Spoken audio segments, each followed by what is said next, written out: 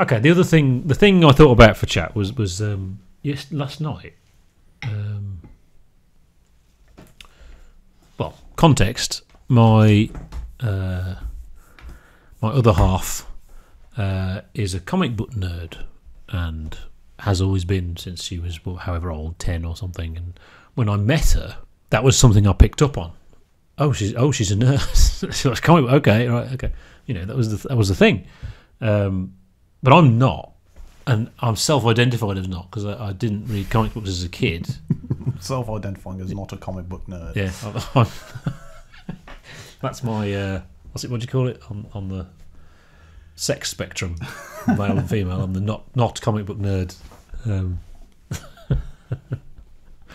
of non-binary comic books. Of course, I did when I was a kid. I read the Transformers comic, and I remember reading Zoids, which had Spider-Man in it as well. So so it was never my thing. And then obviously now it's not a nerd thing anymore. It's just where everyone watches the movies and talks about comics. I'm sure they don't actually read comics though. And obviously Comic-Con is now a thing to not go to. I never went to one, and now don't want to go to one because they've changed now. They're just horrible corporate things now. But anyway. Yeah, last night I actually searched. Let's have a look on my YouTube searches. Batman history. I searched for I watched a video on the history of Batman, and I really thought, where's my appreciation of anything gone? Why am I not exploring stuff? I'm dead inside. I've been sucked into this bollocks, and now. It's done something to me where there's nothing else. What shall I watch? Oh, I'll watch Gotham. What shall I watch? Oh, I'll watch The Boys. What shall I watch? Oh, let's go to the movies. What should we see? Oh, okay, let's go and watch the new Star Wars movie or Avengers. Hang on a minute. What happened there? Is that because there's nothing else anymore, or am I dead? Back at university, I did the pretentious sixth former thing and wanted art, and was quite pretentious and etc. But I wanted to explore things. That's not happening. I'm just consuming commercial crap now. Why is that? Am I dead? Is it too late? It's probably because in those early years you were sort of like forming your identity. Yeah. So you were looking things to identify with. And it seems like prog you've latched onto. But now you're post-40, Kev. Mm. You're not forming your identity in the same way. Obviously your identity always evolves, but the fundamentals are there now. So you're probably not looking for new things to identify with. Yeah. Or if you had more free time, maybe you would, but you've got to balance that with the various roles and responsibilities of being an adult. Yeah. So the only art appreciation is the easiest to consume, relaxing stuff where I don't have to think. It's not very fulfilling. Yeah. Well, if I give you a similar example of something that went on last night.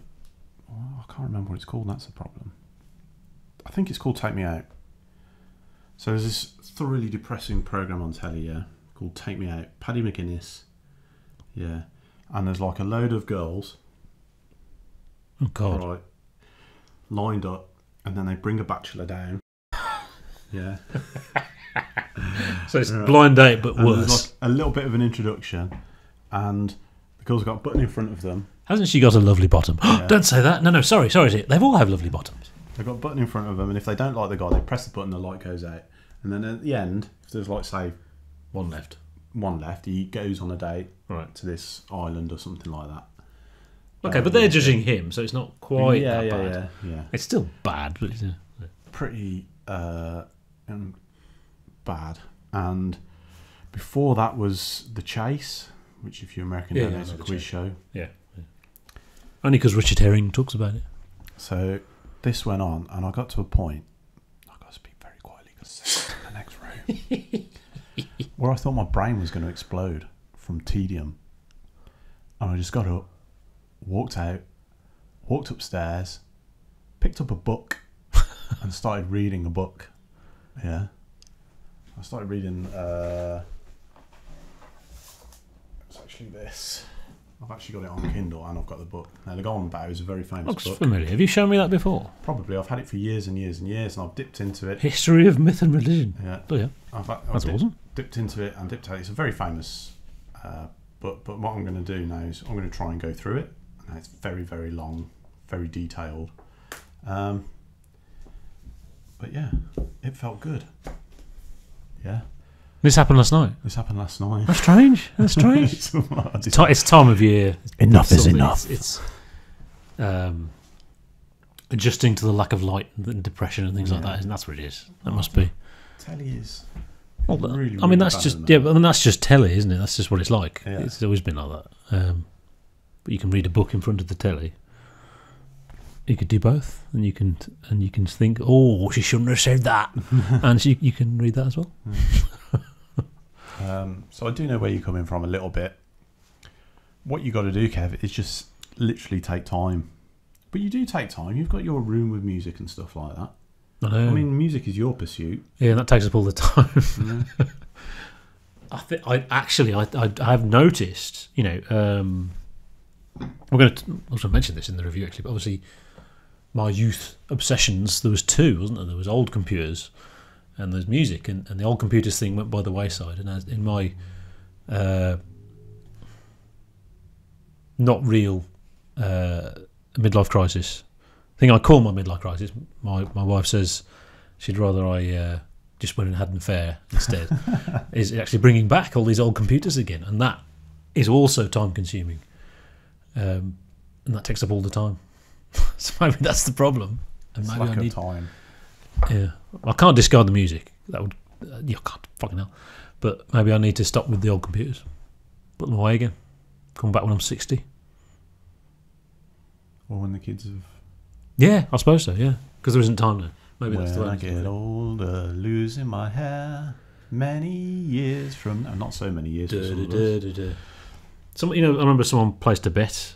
I think it was like in the early 90s, saying that Paul McCartney was going to have a number one with "When I'm 64" when he was 64. That's pretty cool, actually. It's not even that good a song, so it's not going to happen, is it? Mm. There you go. That was actually there. Yeah, that was the thing. I didn't want sure we would be. Anyway.